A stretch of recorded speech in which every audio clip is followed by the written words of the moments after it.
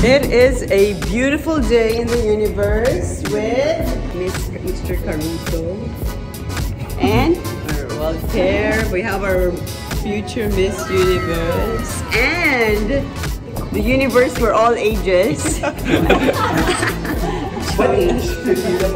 Jonas Gaffud is training. Okay, so they're working on the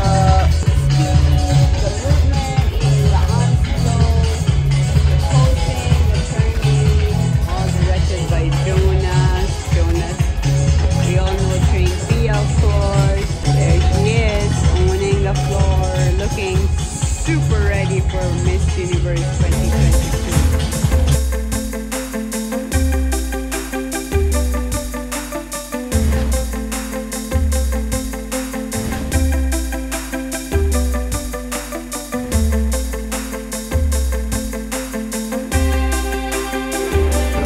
Okay, so Celeste, a lot of people say that, a lot of people may think that training for a Miss Universe pageant is easy. Can you, what is your response to that?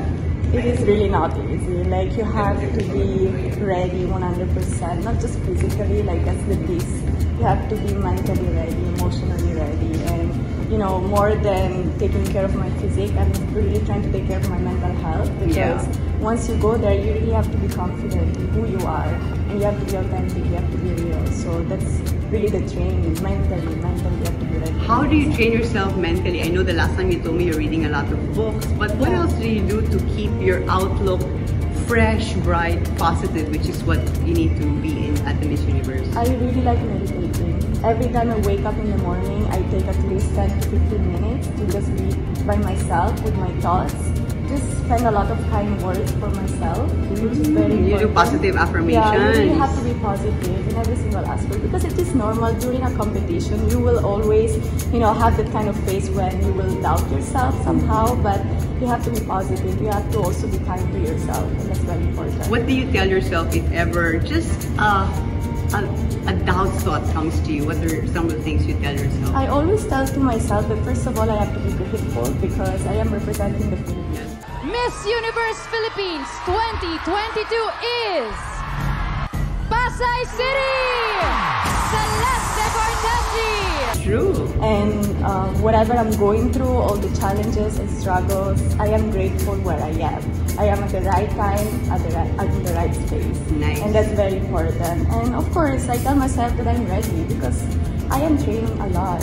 I'm really spending a lot of time and efforts into my trainings and, you know, how I really want to be when I am in Miss Universe. Well, you look really great. I mean, your walk is, I mean, like really good. So you must have learned a lot from Jonas. What did he teach you that really, it sort of just really enhanced your walk to make it look really elegant but yet effortless? Actually, he taught a lot of technicalities, which I didn't know before. So our first Pasarela training was a lot about the technique, how to walk. But then at the end of the day, he also told me, you know, once you're in Miss Universe, just enjoy the moment, be confident. When you're walking, you're the queen. Yes. And, you know, that's really how it is. You have to learn the technique, of course, but then once you're there, you have to be confident, whatever walk you're gonna show. Well, thank you for working so hard, and we're looking forward to having the 5th crown. Yes. Right?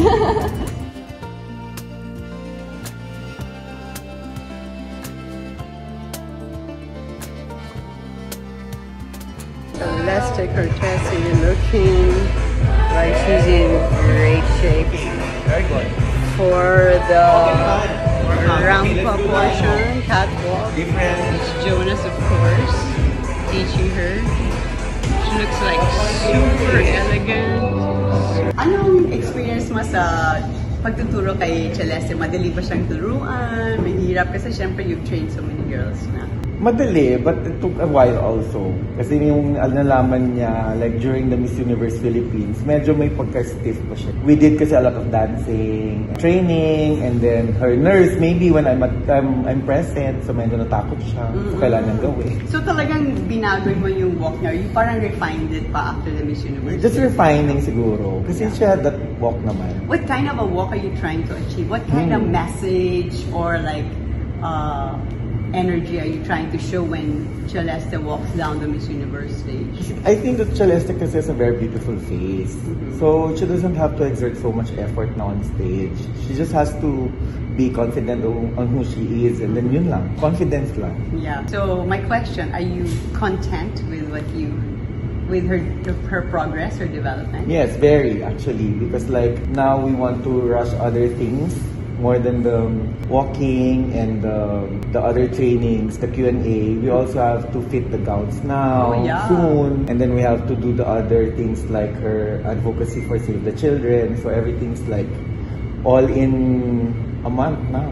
So Jonas, with the new ownership of the Miss Universe, do you think that helps the Philippines, or what reaction did that have? Kasi maraming Filipino fans are saying, ay, paano yan? Ang laging favor dyan yung Thailand. So, what impact does it have on the Filipino candidates?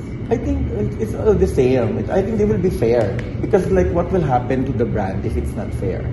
So, the only good thing about it now is that there's a good focus on Asia.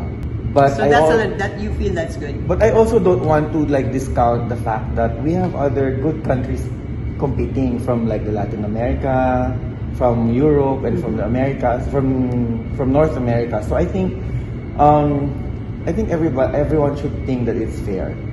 Because like, but you don't feel like we're put at a disadvantage? No, not at all. Or I saw the post of Anne, the new owner of Miss Universe. She said something like, this is a competition. Yes. You have to go there and win on your own. Right, you don't have to be representing one country just to win. But you have to really be there to compete with other girls. And win, yeah.